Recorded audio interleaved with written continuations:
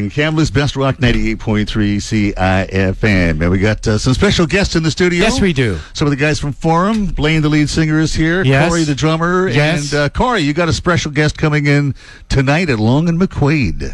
We do, yeah. We brought in from Hurricane, drummer Mike Hansen. Yes. And all the way from Hollywood, California. Uh-huh. So, how did you guys meet? We met through a mutual friend. Oh, okay. Once we launched Cymbal Sox, we had a mutual friend say... Who's the mutual friend? Peggy Young, actually. Oh, okay. Peggy, yeah. Oh, local friend. Local friend, yeah. Peggy's been great.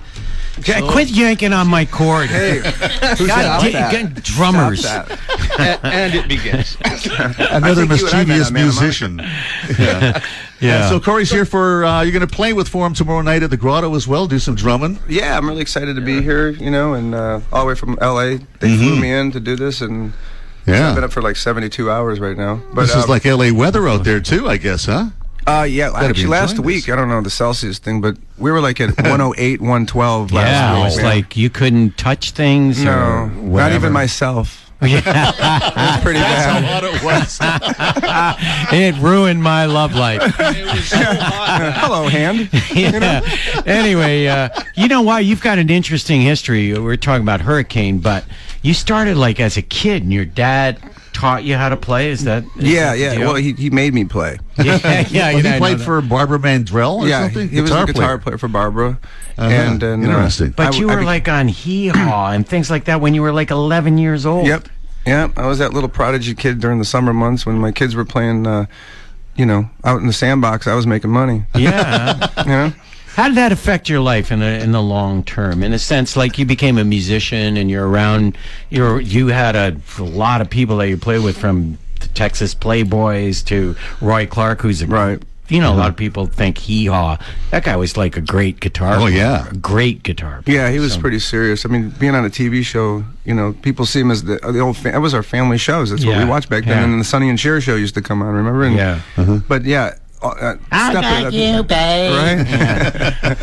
Yeah. No, you don't, Sonny. She left you. No shit. It's funny how life is, isn't it? Yeah, it is. Anyway, but you know, like with this background, and you know, did it change your life? Like the way that you didn't go to school like other kids went to school. You had other things on your mind. Well, you know, I did. I mean, I went to school in the summers. The only time I took off to do those kind of things. But you know, I had friends, you know, but I didn't. I was very kind of quiet about my music life. You know, everybody knew me in school as this, you know, the drummer dude, you know. And, you know, and I was an athlete too. I wrestled and did track and stuff like that too. But, you know, when times came when there was competitions for like state championships and stuff, then, you know, I was the big dude at the school that would do. Everybody knew me as this drummer dude. So, but I never really talked about that stuff too much. And, you know, I used to play local club gigs when I was home. So when I was like 12, 13, 14, my dad used to have me come play with his 3-piece country band all the time when he was off the road. And it was kind of funny because sometimes I'd come up to my teachers and go, hey, Mrs. Such and Such, hey, you guys want to come to the club and see me play? And they'd look at me like they didn't even know how to respond to that. Like, yeah, I'm going to see my teacher drinking in a bar as their student is playing drums, right? That's really, you know, so that never happened. Yeah, I tried, but it never happened. And then when like Christmas came around, and my band teacher would say, "You ever see that movie Whiplash?" It was about that kid drummer, and then he got kind of harassed around. Well, I actually lived that life because I had a couple band directors that, you know, really put me down a couple of times that said that I wouldn't amount to anything. And I would never, same thing. Yeah. You know, you got to believe in yourself and just keep moving forward, you know, and I did it. And so. Did you ever, there's a story about you punching a teacher. Oh, man. Yeah, in 7th grade, did you have this kind of teacher out. Why did you punch him out? Well, because well, first of all, I didn't like taking drum lessons from him. Yeah. You know, I'm in an English class and he's pulling me out of a major class, and then that's the way it ran back in the day. You know, I was like, why are you taking me out of a class when, you know? And I was always ahead of all the kids. I could read it, you know, anything and do it. Well, so what happened was he pulled me out one day and he got really mad at me, and he put me in the band room and he's like, you know what? He goes, drummers like you come a dime a dozen, and he goes, your dad ruined you as a drummer. And he got a fist full of knuckles right in his face. And I was in 7th grade, man. I knocked him cold turkey on the ground. Ooh. And I walked out, and the 3 other guys had their ears to the door, and I opened it, and you seemed like scattered like mice. Yeah. And I said, hey, you guys can go into your lesson now. Yeah. And I walked out, went back to my room, and I actually managed Did they throw you out of school? No, not that day. Not that day. So I got to get home, and I told my parents what happened, and they got really mad. And actually, to be quite honest with you, he almost got fired for that, and I didn't get suspended. Oh, really? Eh? Yeah, because you can't do that to people. I mean, even though today I would have been expelled from school. You don't punch teachers out, but if you ever see the movie Whiplash, that's pretty much. I think a lot of people that went through early music seriously had teachers. That was the way it was.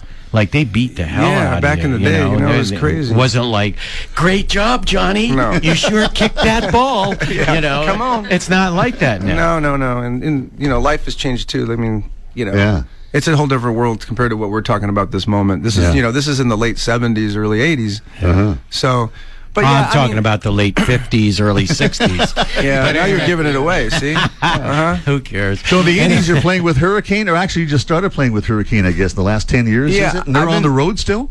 We've been on the road. A couple years ago, we went out with Queensryche, and Robert Sarzo was playing with his brother, Rudy Sarzo, in Jeff Tate's Queensryche thing. So what happened was Jeff needed a warm-up band, an opener, and Robert's like, hey, why don't we just get Hurricane to do it?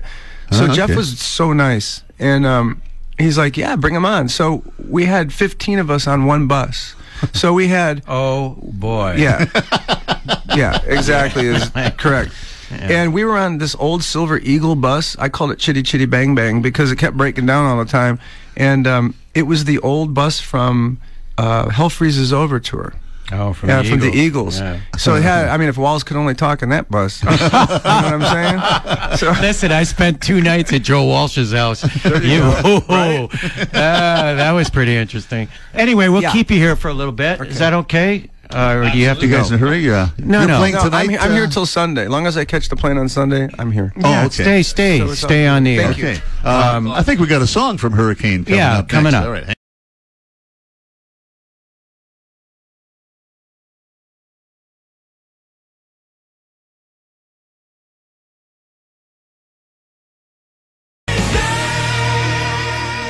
Canada's Best Rock, 98.3 CIFM, and Hurricane. And the song is called, what was the song called again?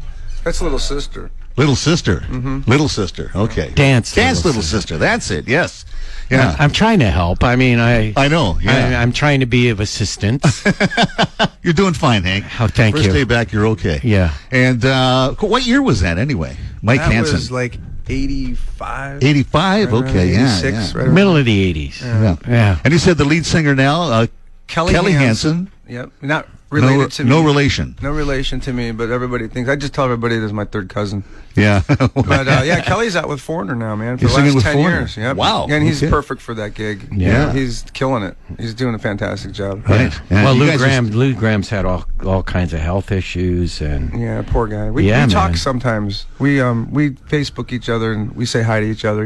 We were trying to put something together at one time, and he's just dealing with his demons, man. But he's out there. He's playing. Yeah, he is playing, but he's had all kinds of things, man. Dude, that guy is one of the best singers in the world. Man. He is. Yeah, unbelievable. And what are you doing these days? You're doing some. You're still rocking with Hurricane. They're still on tour. Hurricane is we just got a new singer. I won't tell you who it is yet. He's not anybody you guys know. He's somebody that's not even known, which is the way we wanted to do it this time. We were just getting tired of having people play with us that has 20 bands behind them, and it's like, it's kind of missing it. We wanted to give somebody a chance in the music business. Speaking of, like we were on the last minute ago talking about, being strong in life and believing in yourself. And we just felt like kind of like the way Journey did it with their new singer, and so that's kind of what we did. And we found this really good guy, and he's going to be great. And he's never had a break before, and we thought that we'd give somebody a chance in the music industry to do well and maybe help people and do something new. Have some fresh, clean slate going on. Yeah. Didn't I hear you talking about Spanish rock and roll? or something like that earlier? Well, what we're going to do with... Well, the singer's Hispanic. Yeah, there's Hispanic, three yeah. now. We got... Adios, muchachos, compañeros de mi vida. With a heavy metal background. Yeah, that's what it is. That's it. Uh-huh. See, I'm psychic. We're going to do a little bando machos.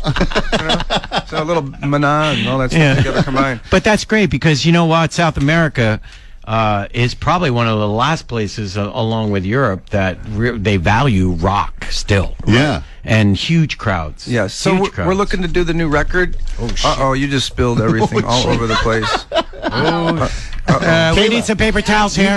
Kayla, run! That Jameson cost a lot of money. I need an executive assistant. Yeah, so what we're going to do is we're going to put together this new record, and we're going to release a single, too. Okay. But what we decided to do is because the new singer is Hispanic, so we've got Alvarez now, Cavazo, which is Tony in the band, and Rudy and Robert Sarzo. Uh-oh. What's that, your headphones? Yeah. Oh, you put it on your headphones? No, I'm just mimicking a flamingo. Oh, yeah. Okay. That sounds like Chewbacca and Heat. I know. It's like Star Wars going on. I spilled a little coffee on this stuff. Yeah. Where's engineering? That's pretty funny. Hey, the space shuttle has landed. This guy's burning right up. I can see it. Oh, no. Yeah, it's I beautiful. can hear that. No, I don't know if it's on the air. Mike, I'm so sorry, but this is live radio. It sounds like we're on Jeopardy and somebody just lost. That's exactly what it sounds like. It sounds like my colonoscopy. Yeah, I was going to say. A little tighter? A little tighter. Anyway. 2 fingers or 3? Anyway, Mike, tonight you're doing a drum session. It's open to everybody. Yes, Long McQuade, 7 o'clock. It's 7 o'clock to 9 o'clock. We've got a lot of giveaways. Cory Evans and Blaine, they're from... Can they hear us, do you think? Yeah, we're good now. Okay. Yeah, Cymbal Sox has brought us here. He's got a great product for the cymbals. You got to check it out. We're going to demonstrate the Cymbal Sox, show people what it is. A lot of my sponsors really stepped up, and we've got lots of giveaways. We've got a PA system to give away. Yes, I heard. Wow, PA system. Yeah, that was like pretty psychedelic nice. there. Wow, it went away. There's coffee pouring out of this thing. Shit. Yeah, really. It's actually smoking right now. It's actually on. You know what? I should have brought more paper It's smoking? towels. Oh, dude, it's bad. Well, there's a little kind of fire going on. Yeah, there's some smoke here. I was wondering if we could just interrupt this just for a second and call the fire department. This is some funny ass shit right here. Anyway, Mike, to be looking forward to the show tonight. And of And course, the you're playing, I Grotto should tomorrow, say, the right? Grotto on Friday Yeah, and I'm Saturday. going to play Friday and Saturday. I'll come at the down Grotto tomorrow night. with Forum. Okay. That'd So be awesome. it's going to be fun. I'm going to sit in and play some songs, and I'll have some merchandise. I brought a bunch of Hurricane stuff with me to those people that are fans, and I have shirts and drum heads that are signed from all the guys in the band. Oh, nice. And I also have what they call them, koozies, the things around for your drinks. Oh, yeah. Yeah, I have all those signed, and I have stickers. So just to let you know, I've got a bunch of stuff here, and it's all And signed open to anybody. for the collectors. That's open right. to anybody. Okay. Free. Free. A Long great McQuade word. tonight. All right, Mike Hansen, nice talking to you. Thanks Thank for you, coming guys. by. Thank you. All right.